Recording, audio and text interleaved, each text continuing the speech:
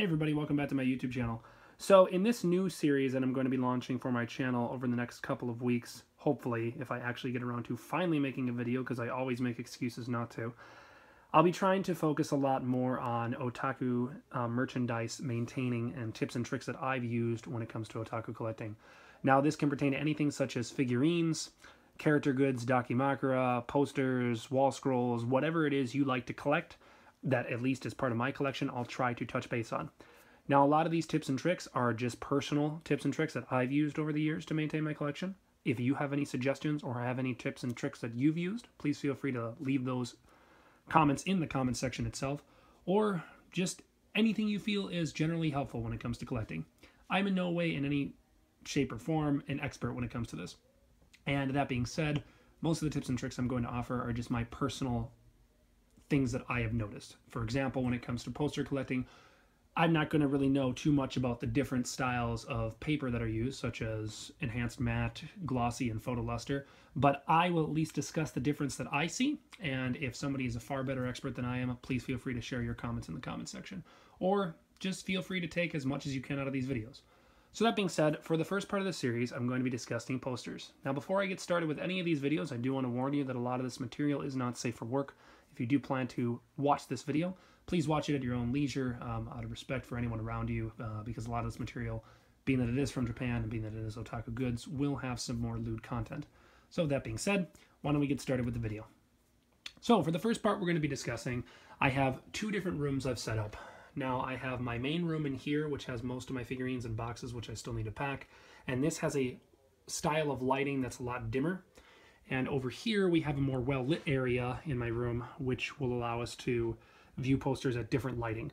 And this is important because the different styles of paper that are used when you come to printing posters are all determined by the lighting, essentially. So you have enhanced matte, you have photo luster, or premium photo luster, I guess is what a site would call it, and glossy luster, or a more glossy material. Now, I don't have any examples of the glossy material, but I do have examples of the photo luster, which are most of my posters, as well as one enhanced matte.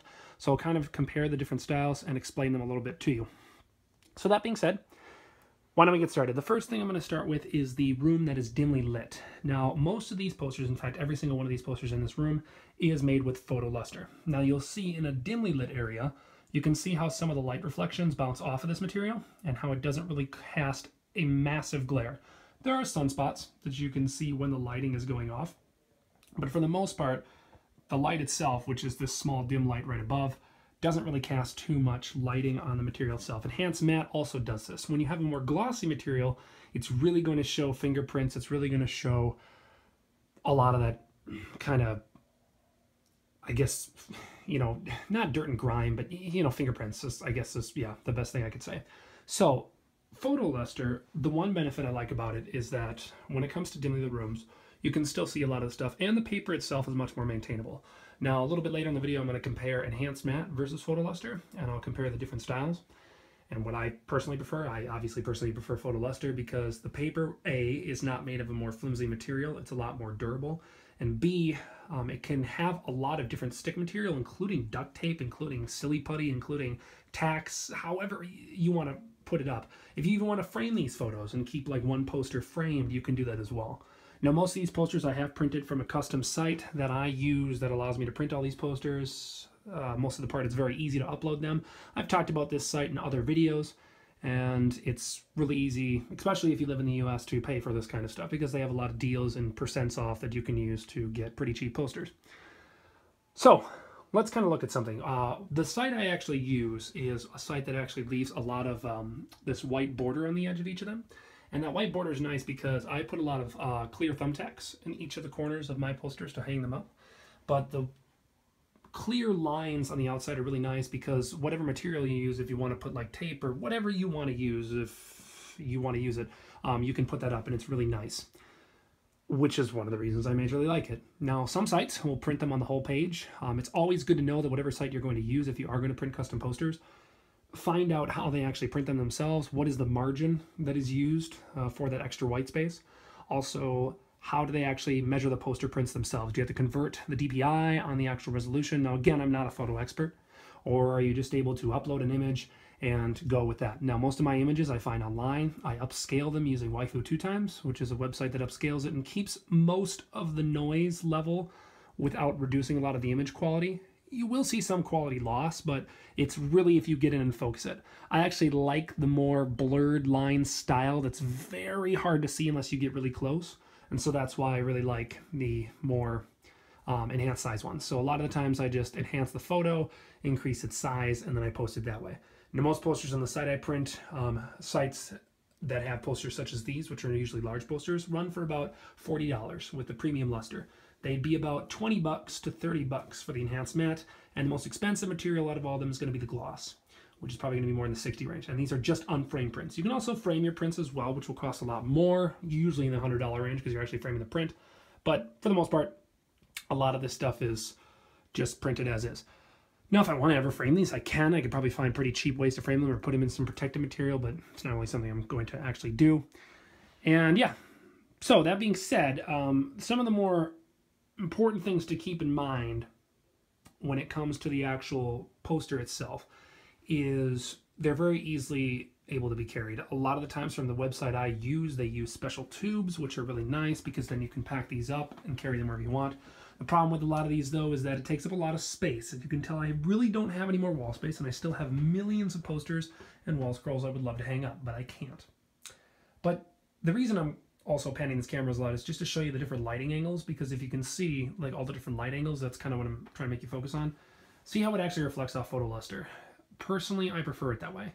It doesn't show too many fingerprints, but it also has higher quality material. For example, if I ever want to hang posters on the wall, or the ceiling in this case, I'm sorry, you can actually put duct tape on the back of these, and because of the material on the back, which I'll show in a little bit, it won't actually ruin a lot of it. So that's one benefit. Another benefit, as I mentioned, is just, I don't know, I like the look. Glossy is going to be probably the most expensive, though. Glossy is something that would be like this clear plastic on a figurine box. The clear film in the front is more of a glossy appearance. Now, ultimately, it's not going to be made of that plastic material, but just imagine the kind of surface where you can see your reflection in it if you have, you know, not very deep colors. And so that's more glossy. Now, glossy is going to be the most expensive, but I don't really like it because it reflects way too much light. Enhanced matte I don't like because the paper is too flimsy, so I kind of fall somewhere in between. Now, in terms of the pricing, they say that premium photo luster is not as expensive as the glossy, and it's a little more expensive than the enhanced matte. So to compare the different styles, now we go into a different room, and I'm just going to kind of walk around this way because I just want to show you the different lightings in higher lit rooms. Depending on where you are, I mean, you can still see the glare and the reflect. It doesn't really reflect, though. You see the glare, but you don't see the reflection. So depending on where you place your posters, if you do have posters in your room, you can see different lighting effects. Now, like I said, though, most of this stuff is going to be in a well-lit room. I don't really get a lot of sun down in this area, except for the small window that's up here. But most of this stuff is just kind of in a basement area, so it's not really that well lit, but it depends. Now, getting down more to brass tacks, we have an enhanced matte in front of me and a photo luster below it. So let's compare the two.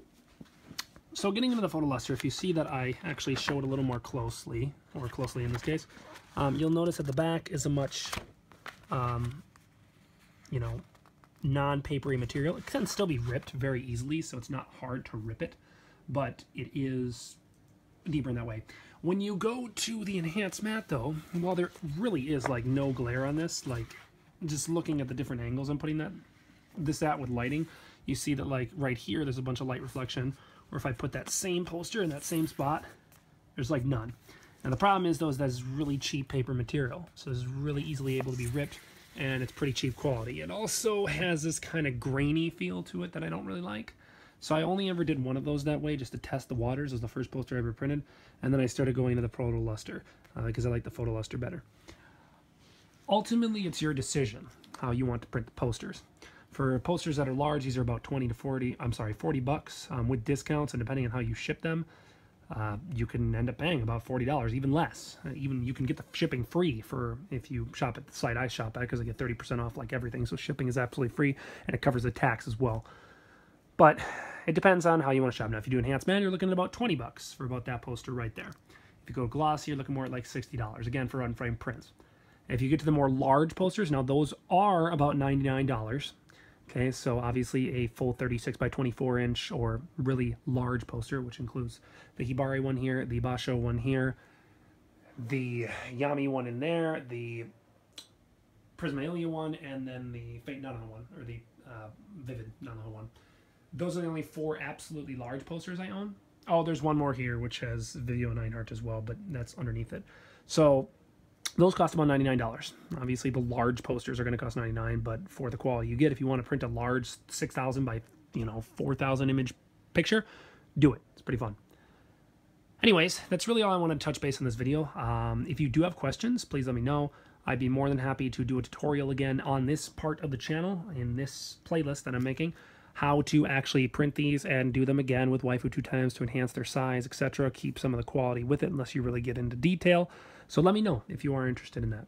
For the next video I'm going to be making this series, we're going to talk about Dakimakura, and I'm going to share some of the Dakimakura I have as well as showing how to wash them. Now, I've already added to this part of the video the Dakimakura, or this playlist, I'm sorry, the Dakimakura showcase for how to properly stuff them in terms of how I was able to stuff them. So hopefully these videos are helpful tips for you. Anyways, thanks for watching. Hope you guys appreciated it, and we will always catch you, as always, in the next video. Peace out.